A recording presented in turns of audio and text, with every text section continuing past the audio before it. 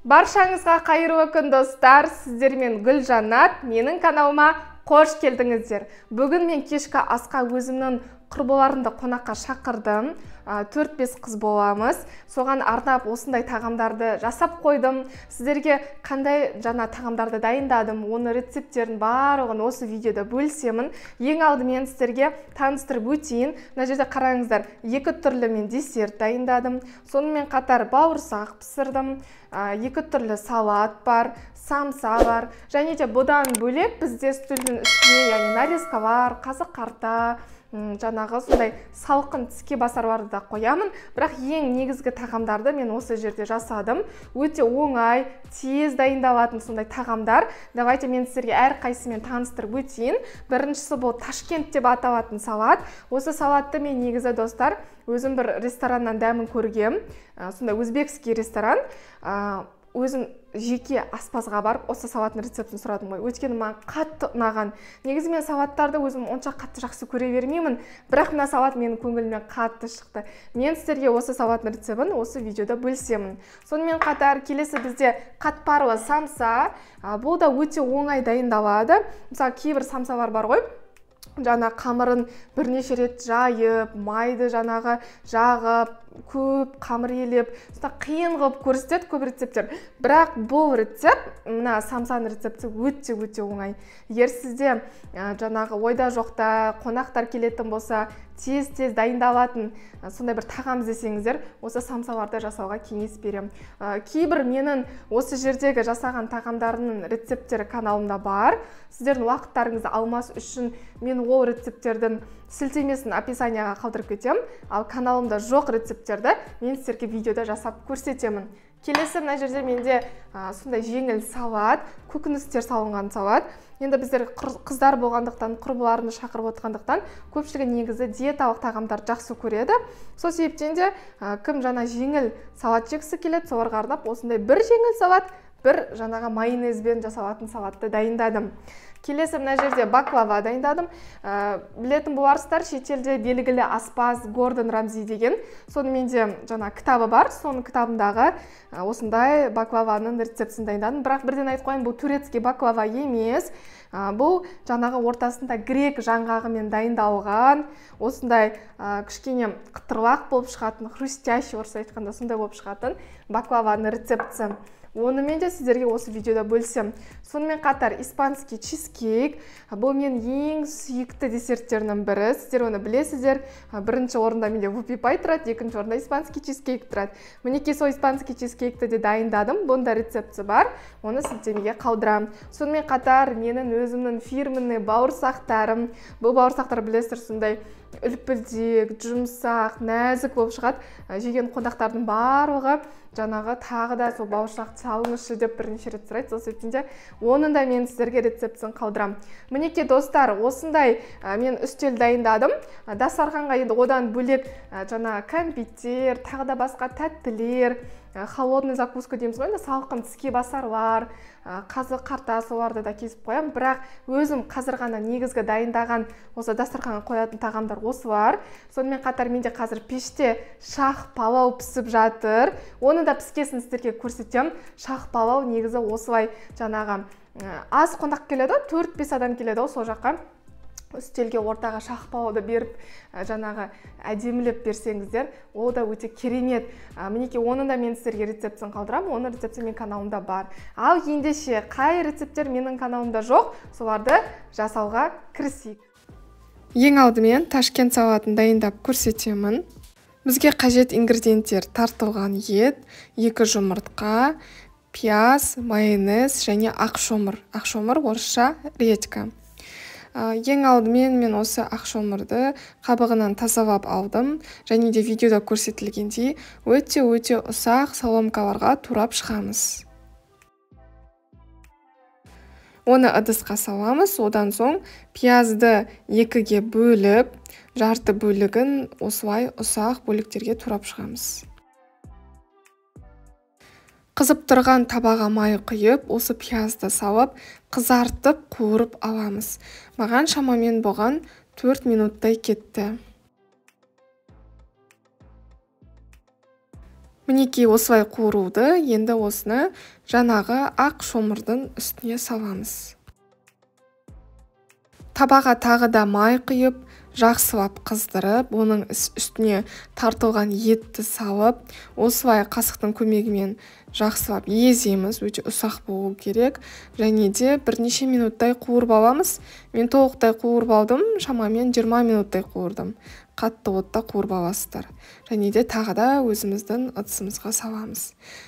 Тұздап және де бұрыш салуды ұмытпаңыздар. Ол өзіңіздің жаңағы дәміне қарай саласыздар. Жұмыртқаны алдын ала суда қайнатып алдым. Енді оны осылай үкіштің үлкен бөлігінен өткізіп шығамыз. Ыдысымызға саламыз. Ыдысқа бірнеше қасық майонез саламыз, жақсылап араластырамыз. Ең соңында дәміне қарай тұз себеміз, тағы да жақсылап араластырамыз. Мінекей достар, біздің Ташкент салаты дайын. Бұл салат өте дәмді. Міндетті түрде жасап көріңіздер. Салаттың бетіне мен әсемдік ретінде осылай ұсақ қылып туралған ас көкті салдым. Бірақ бұл міндетті емес. Сіздер де осылай әсемдесеңіздер болады. Мінекей Ташкент салаты осындай болып шығады.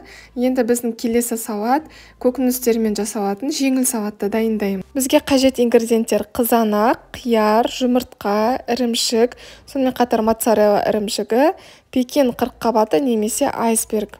Ең алдымен пекин қырыққабатын немесе айсбергті алып, осылай қолымызбен үзіп, ыдысқа салып шығамыз. Негізі, егер сізде пекин қырыққабаты болмаса, басқа да салат жапырақтарын пайдалануға болады. Мысалға шпинат, руккола деген сияқты салат жапырақтарында пайдалана аласыз. Ал енді қиярды видеода көрсетілгендей ұсақтау қылып турап шығамыз. Ыдысымызға саламыз. Қызанақты да екіге бөліп, оны да ыдысымызға саламыз. Егер қызанақ үлкендеу болса, оны бірнеше бөліктерге бөлуге болады. Дәміне қарай тұз себеміз. Зәйтүн майын құйып, жақсылап барлығын араластырамыз.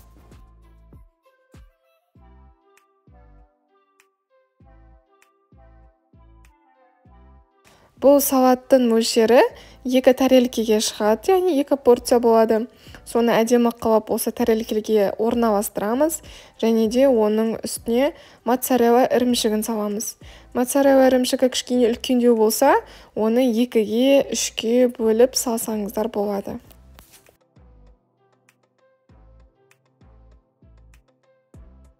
Ал енді қатты ірімшікті алып, осылай видеода көрсетілгендей слайсы жаңағы үкішінен өткізіп шығамыз. Бірақ бұл әрине міндетті емес.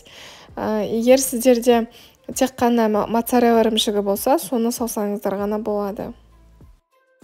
Сонымен қатар дәм беру үшін, әдемілік беру үшін бальзамический соус саламын. Бұл супермаркеттерде сатылады. Және де бір жұмыртқаны алып, 2-ге бөлемін. Бұл әрине әсемдік ретінде қолданылады. Осы видеода көрсетілгенде 2 жағынан орналастырып шығамыз. Достар, мінекей біздің жеңіл салат дайын, өте дәмді болып шығады. Жасап көрсеңіздер болады. Келесі тағамның түрі салқын тіске басар. Мен самсаның қасына қойып бердім. Бұл осындай құймақ, ортасында семга балығымен оралған, өте дәмді. Ол үшін алдымен біз құймақты пісіріп аламыз. Оны рецептімен осы төменге қалдырып қоямын. Және де семга балығын өте жұқа қылып турап, осы құймақты шетінен бастап рулет құсатып ораймыз.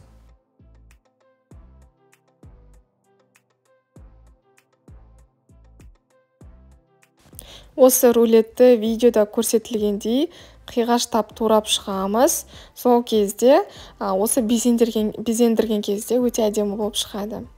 Мінекей қараңыздар, бізде осындай салқын тіске басар шықты. Мен өзім жалпы семга балығын өте қатты ұнатамын.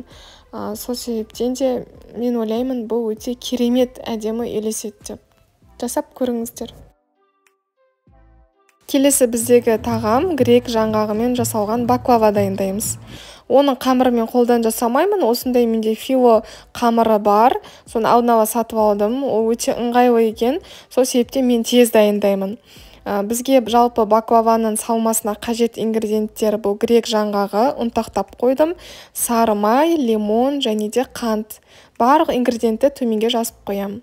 Алдымен грек жаңғағына осы қантты саламыз және де лимонның цедрасын үкіштен өткізіп саламыз.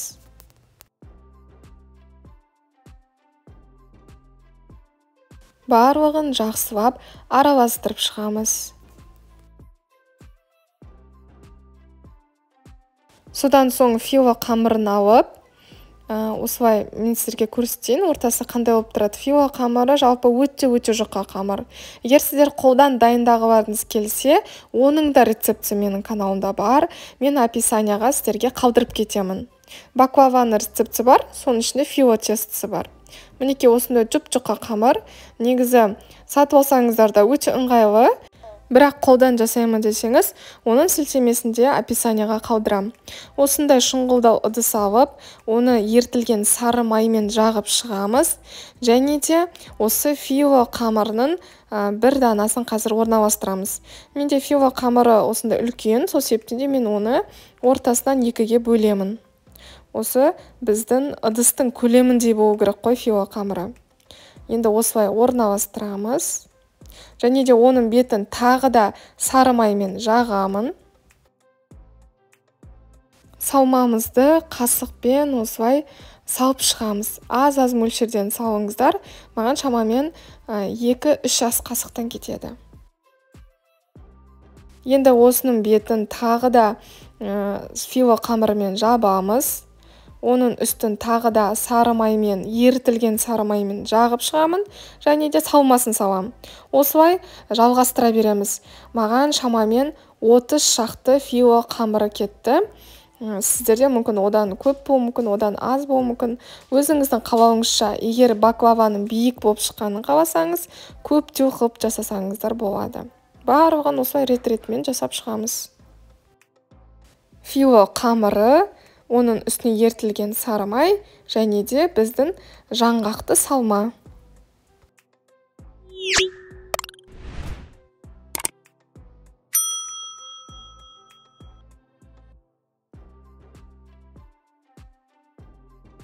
Отыз шақты филло қамырын салып болғаннан кейін, осылай көз мөлшерімен қалауымызша бөліп шығамыз. Мен осылай, қараңыздар, 3 қатарға бөліп шықтым. Көлемі менде баклаваның осындай болып шығады. Пешті алдын ала 160 градуста қыздырып қойыңыздар. Сол 160 градуста 35-40 минуттай пісіреміз. Беті қызаруы керек. Ал енді біз баклава сиробын дайындаймыз. Жалпы бұл бізде лимонды баклава. Бірақ шын айтсам, бұл лимонды баклавада мен үшін лимон кішкене көптеу болып көрінді. Сол себептен де кітаптағы рецепті кішкене өзгертіп, мен жарты лимонды салыңыздар дегім келеді. Ал видеода мен 1 лимон салдым. Үстіне су құямыз. Лимонды шырынын жақсы қылып шығарып салыңыздар. Және де орташа отқа қойып, қайнатамыз. Осы қайнап тұрған күйінде 5-7 минуттай қайнатуымыз қажет. Мінекей біздің сироп дайын. Енді осы ыстық сиропты піскен баклаваның үстіне құйып шығамыз. Енді бетін грек жаңғақтарымен безендіреміз. Баклава дайын болған соң, оның сиробы сіңуі үшін 12 сағатқа қойып қойғандарыңыз дұрыс әрине. Бірақ мен 2 сағатқа ғана сиробын сіңдіріп қойдым. Соның өзінде де дәмді өте керемет болып шықты. Мінекей достар, біздің дастарханымыз осындай керемет әдемі болып шықты. Мен сіздерге осы видеоның описаниясына, осы видеоға салынбаған жаңа рецептерді қойып қоям. Яғни көп рецептер менің каналымда бар. Соның сілтемесін қалдырам. Өзіңізге қажет видеоға өтіп, соны дайындасаңыздар болады. Астарыңыз дәмді болсын. Егер видео ұнаған болса, осындай видеоларды көп шығарғанымда қаласаңыздар, видеоға лайк басып, комментарий жазуды ұмытпаңыздар. Сонымен қатар менің каналыма тіркеліп кеттіңіз. Сіздермен болған Гүлжанат.